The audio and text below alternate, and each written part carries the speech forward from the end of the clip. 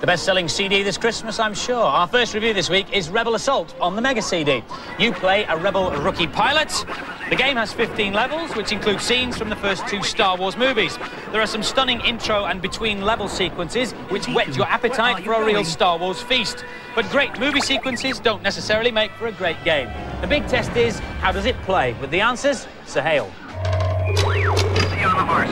The game gets off to a bad start where you test your flying skills in the so-called Beggar's Canyon. The controls are unresponsive and you'll die many deaths before you get anywhere. This is one of my favourite bits of the film, the snowspeeder attack on the AT-ATs. The graphics are quite good from afar, but when you get close to the AT-AT you realise how poor they really are.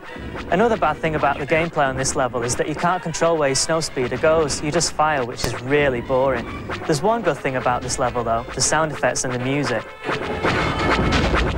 This is the Stormtrooper base on Hoth, and basically it's just more shooting.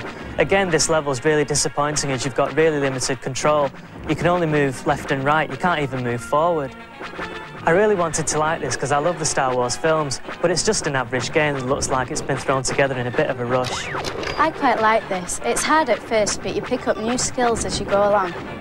I marked this down because the control system is poor, which I think spoils the playability. And so the final scores for Rebel Assault, both the boys and the girls gave it a keep practicing, Luke, 3 out of 5.